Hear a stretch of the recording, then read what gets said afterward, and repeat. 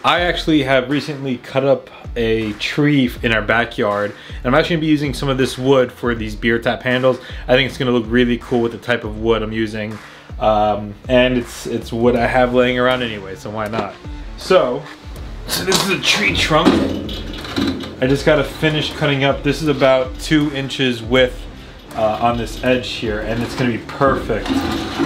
It's gonna be the perfect size. I'm just gonna have to flatten it after and make sure I don't have too much of these issues on it. But let's go ahead and finish cutting it up here.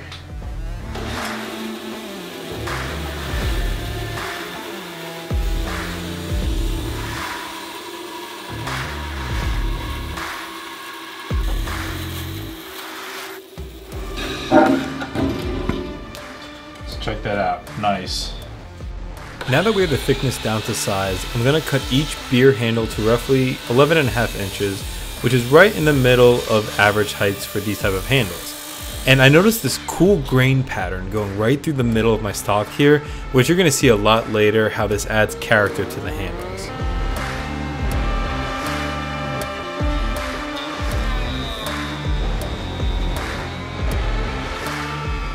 Since we're working with really rough lumber here, I'm gonna have to do a lot of work to get it straight and cleaned up so that we can shape it into the handles.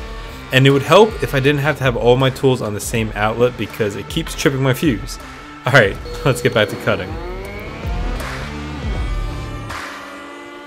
I decided that 1 inch thick is gonna be more than enough for having a comfortable handle, and this will leave the width of each one about 3 inches. And you can see that I'm taking this really slow because there could be some imperfections inside the wood that can cause some really scary kickback.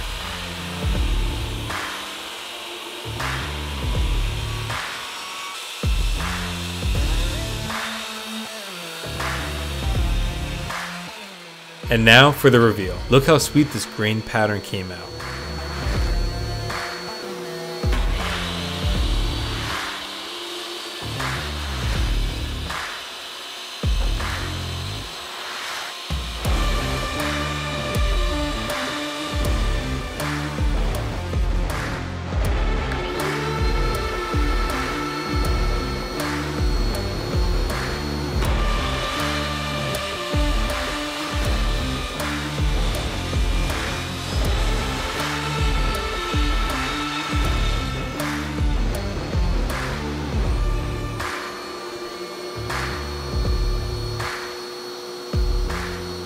Alright, now let's finish squaring off the side edges, and we're just going to sneak up on the small gap until it's completely flat. And I'm going to make sure I'm switching the direction of this wood as I run it through the joiner. That way I make sure I'm not causing a slight angle when I'm up against the fence.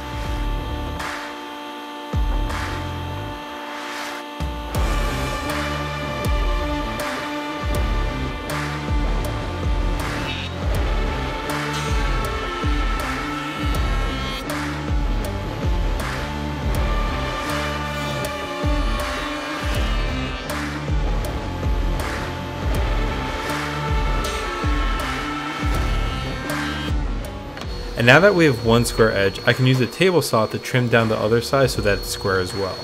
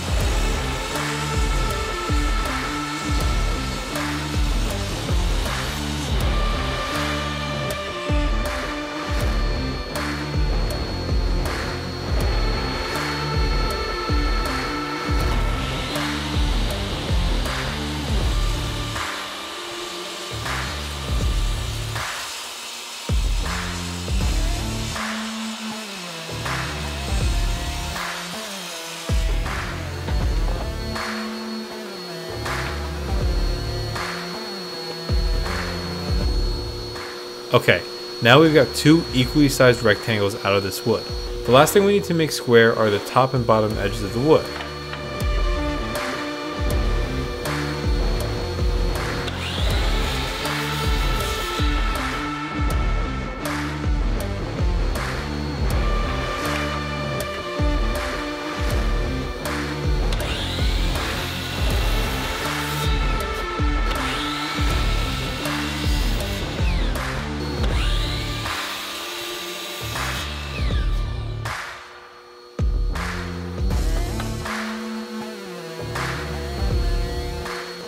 And now we can start making the tap handle shape.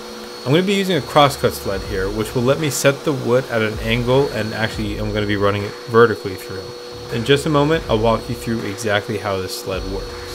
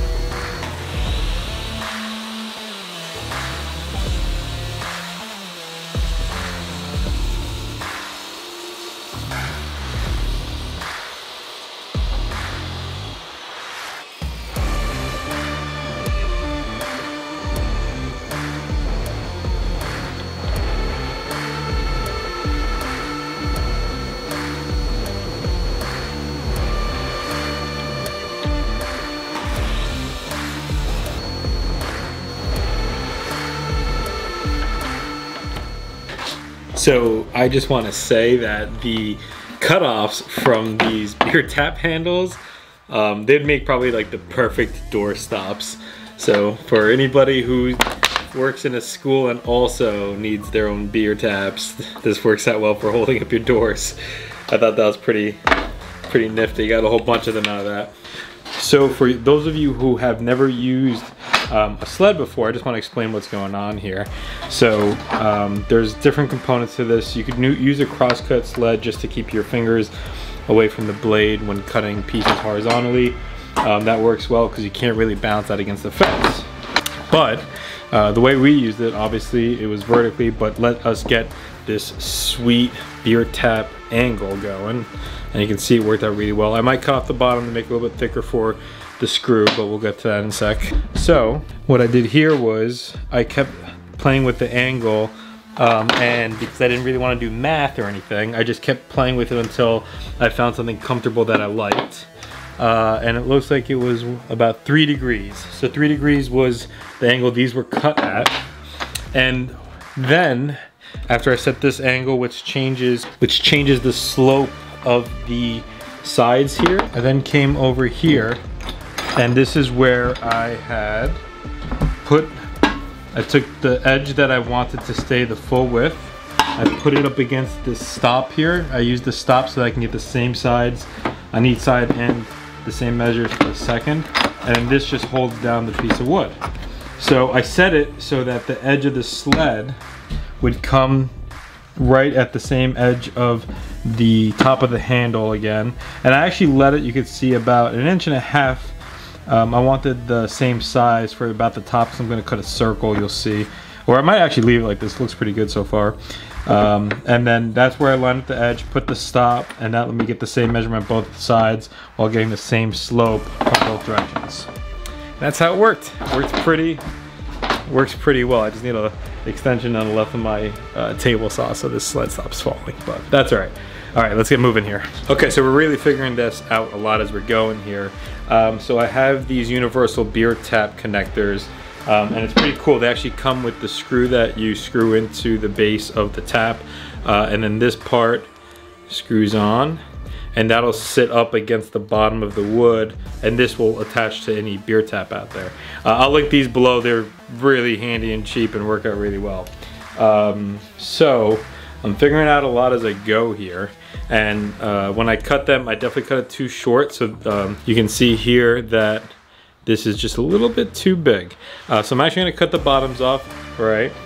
And then when I'm looking at this, I'm like, wow, this would be really cool to put the name really big on the front, and I'm just gonna put a square at the top, chalkboard paper, that they can actually write what the beer is at the very top in like a square. I think that's gonna look best. I really hope it will. So we're actually gonna laser. If I had some time to let epoxy sit, I think it would really be cool to actually do like a V-carve bit of last name, fill it in with epoxy. We don't have time for that, so we're just gonna laser it on, and it's still gonna look really cool. And then we're gonna attach the cardboard paper. So I need to cut these down a bit more to be able to fit the tap screws into them, which is a lot more difficult at this stage because the wood's at an angle, but I need to cut the wood straight. So I'll just hold it down as tightly as possible, although I probably should have used a wedge to prevent this from slipping at all. And now it fits perfectly. So I'm going to pre-drill the hole where the screw is going to be inserted.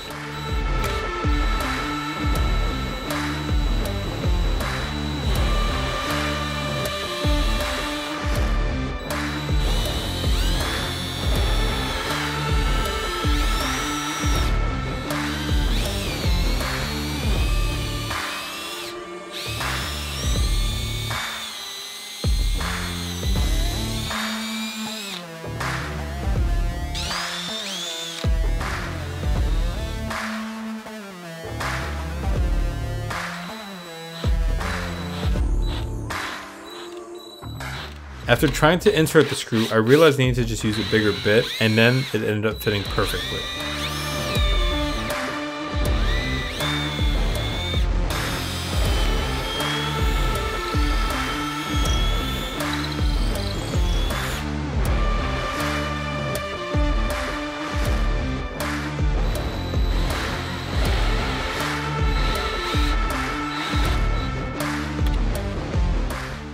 And now we attach the cap to the screw until it's flush with the wood.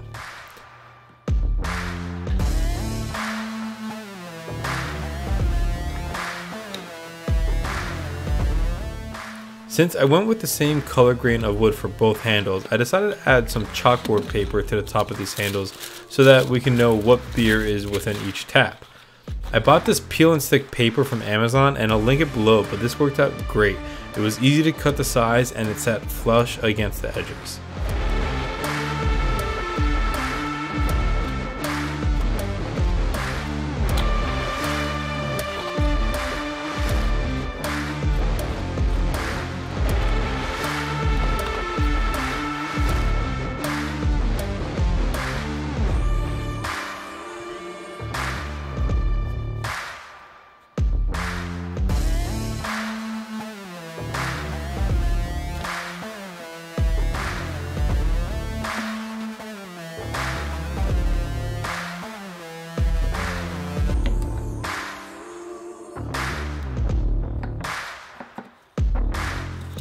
And at this point, you can add any details to customize these handles, or even leave them naturally with this wood grain. For me, I wanted to burn in the last name of my brother-in-law, and this came out absolutely sweet on this wood.